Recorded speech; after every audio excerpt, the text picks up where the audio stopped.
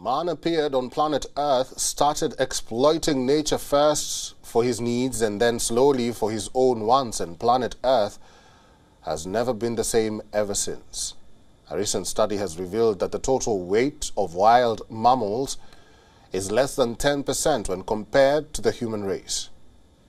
Yes, you heard it right. Now, according to the study by scientists at Israel's Weizmann Institute of Science, wild land mammals ranging from elephants to bisons to deers to tigers have a total mass of 22 million tons, while humanity has a total weight of around 390 million tons.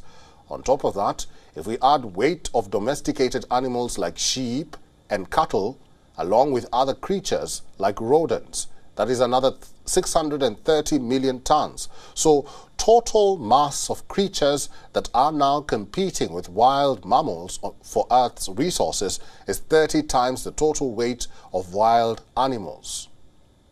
This is very shocking. It may sound shocking.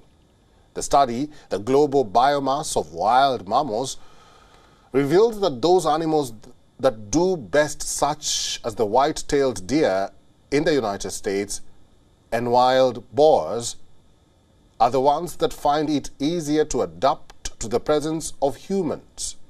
Both species can be found near human settlements and are occasionally treated as pets. So, common pet species, too, have a role to play in humanity's impact on wilderness. Domestic dogs have a total mass of around 20 million tons, a figure close to the combined biomass of all wild terrestrial mammals.